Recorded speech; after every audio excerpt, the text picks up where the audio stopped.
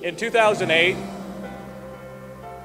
a bipartisan effort between Democrats and Republicans put forward a good policy for clean energy and set a set of standards for energy efficiency and renewable energy.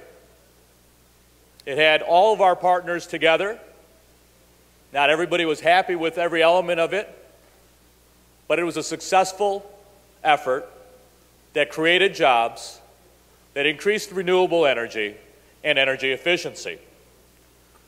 You probably all know our governor had a set of listening tours along with the Public Service Commission over the last 18 months or so.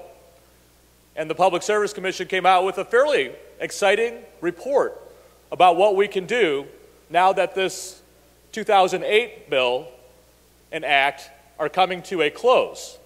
So we have a unique opportunity in the next session for us to take a look at our renewable energy standards, our energy efficiency standards.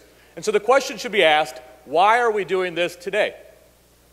In 2015, we'll be taking a look at a comprehensive energy policy, and we should be doing this at the same time. Why is this being rushed through during lame duck? It doesn't need to be done during lame duck. It can be done in a very thoughtful way next year.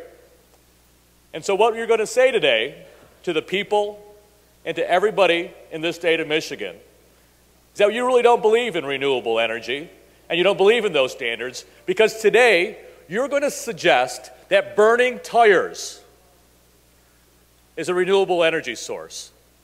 That makes a mockery of the work that happened in 2008. It makes a mockery of renewable energy and makes a mockery of this legislature.